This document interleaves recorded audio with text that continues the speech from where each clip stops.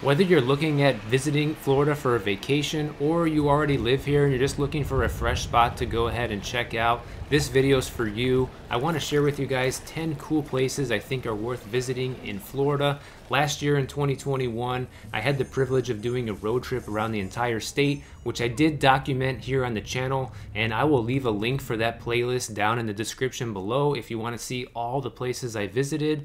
But in today's video, I want to share with you guys some of the best spots I think you should check out. Of course, there's more than 10 best places to visit in Florida, but these are the ones I think should be at the top of your list. Okay, so this list is not going to be in any particular order. I just threw it together and let's jump into it. The first one I think you should check out is Key West, Florida. Now, I myself have only been there one time, but it was kind of a mixed bag experience for me. On the one hand, it was a really cool place in the sense that it's a very charming small little town, really kind of on the edge of the ocean, surrounded by water, and there's a lot of cool history and culture there. There are plenty of sightseeing tours to do, like the little train ride around town, as well as some of the nighttime ghost tours. And if you're into bar hopping and shopping, right on the main drag is Duval Street, and there's just a lot of fun to be had staying there for a few days, I would say.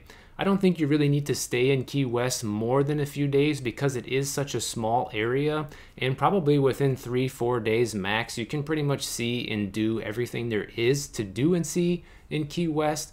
But because it is such a unique little area in Florida, I do recommend checking it out. Some of the cons of Key West though are that, you know, down Duval Street, since it is a very bar heavy area, I mean, you literally can't walk down the main drag there without having the smell of cigarette smoke permeating the air, and I thought that was really annoying, especially if you're not a smoker. You know, I personally don't like smelling that, and it just seems to be everywhere down there since there's such a big party scene.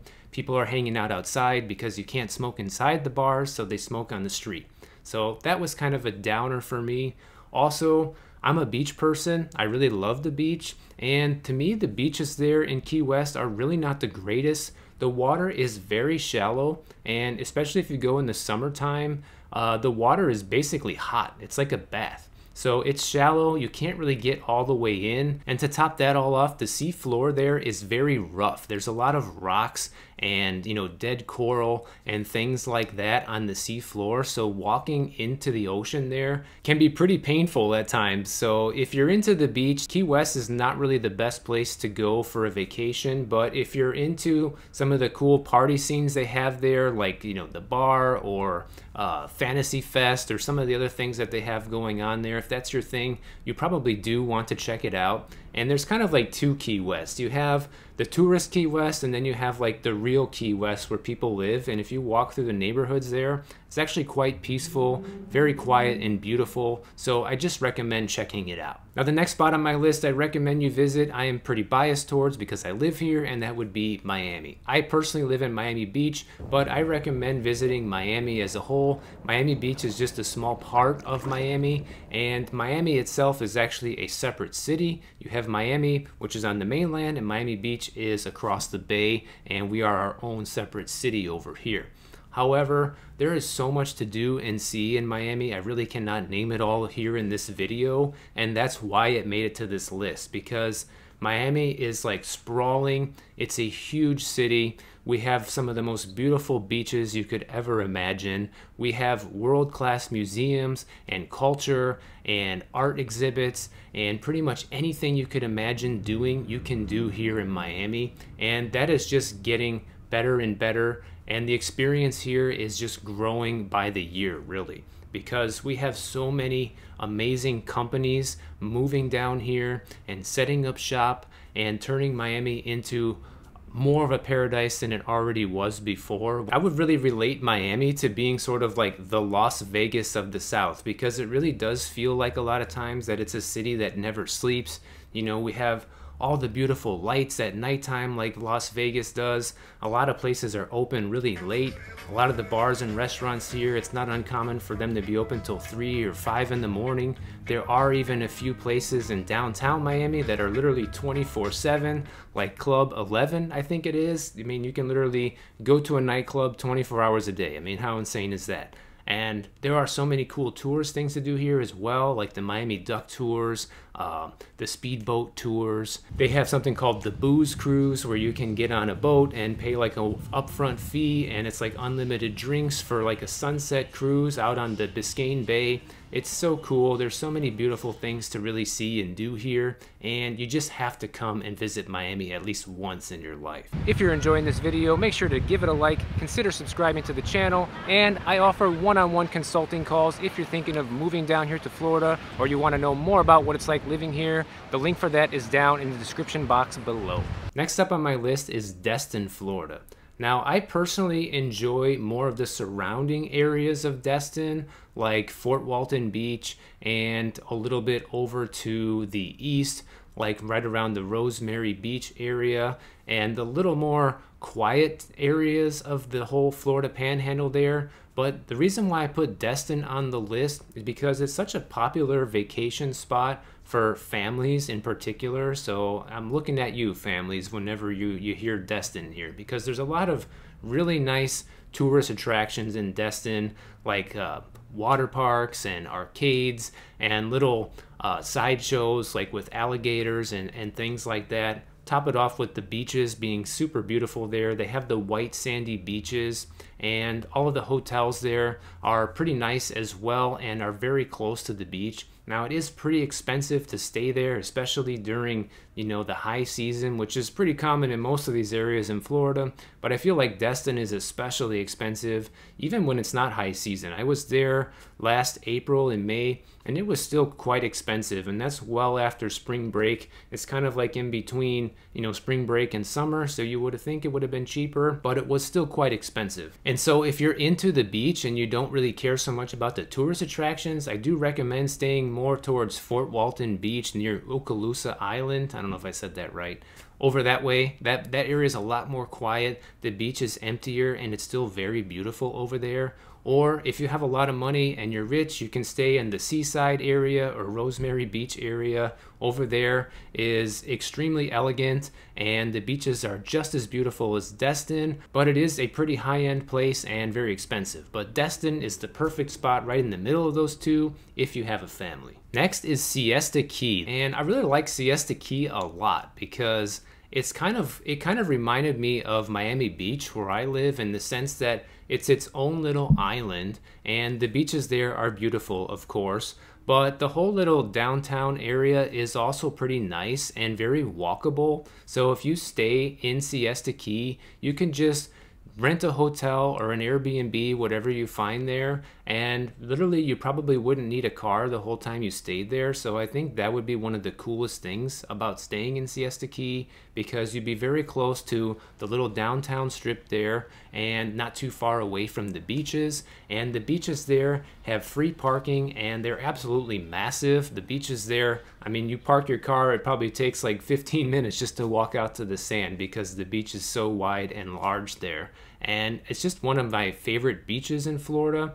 And the town itself is quite charming. There's a lot of little restaurants down on the strip that have live music going pretty often, as well as just the whole look and character of the place, like with the colors and the small town vibe, even though it's very touristy. So it's quite a unique place in Florida to visit, and that's why it made it on my list. Daytona Beach.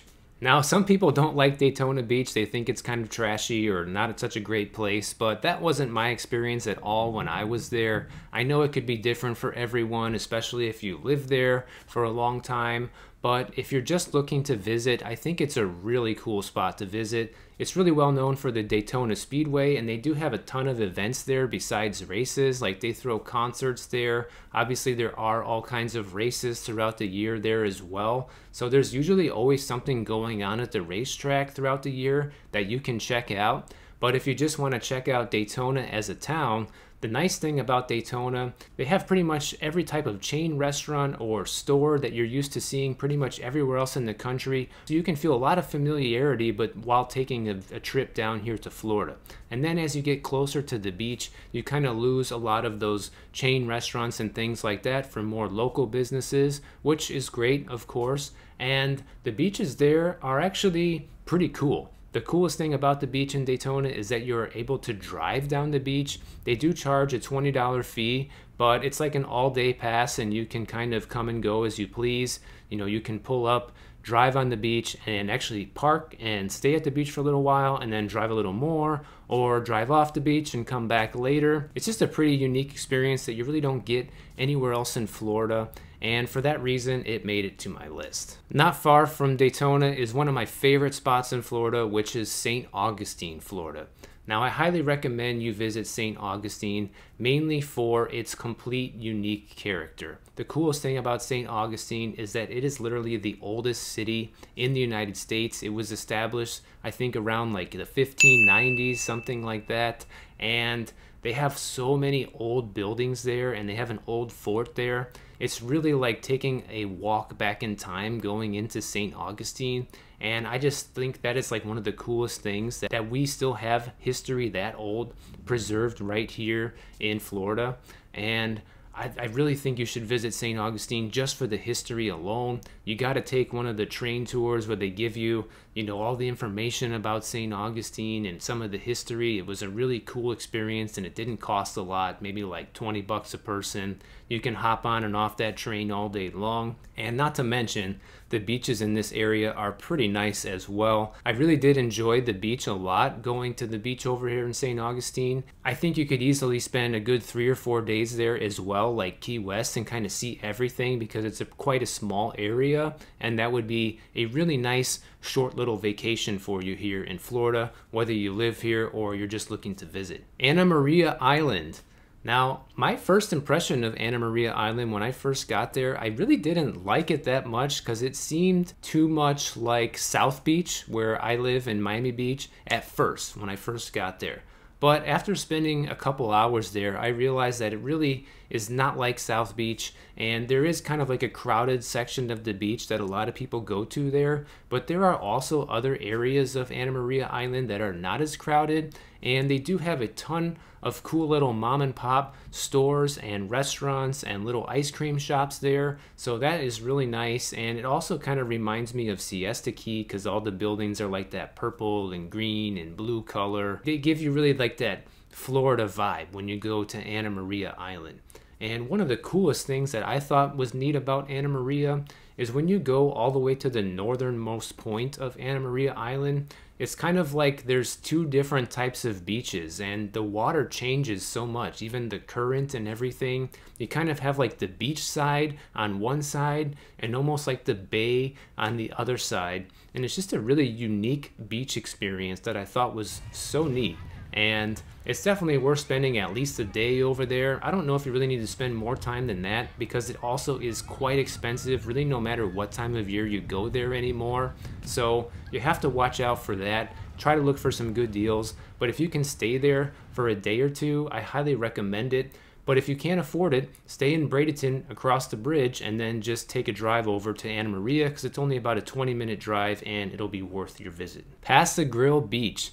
This place was such a happy accident for me on my road trip. I had never heard of this small little beach town before, but I ended up finding it by accident, because the plan was to go to St. Pete Beach, but I believe it was the weekend, probably a Saturday or Sunday. I think it was actually Mother's Day.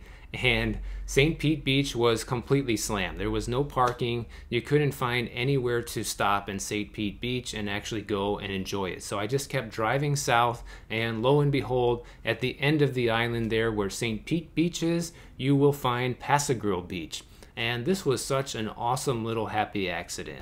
They had live music going on over by the sand. I'm not sure how often they do this. The beach itself is gorgeous. I really enjoyed it a lot. The town had some kind of like flea market or live little festival going on right down the main drag. It was really a surprise. I can't promise that it's always going to be like this in Grill, but I think I got pretty lucky visiting when I did. It is quite difficult to find parking there as well, but definitely not as hard as St. Pete Beach.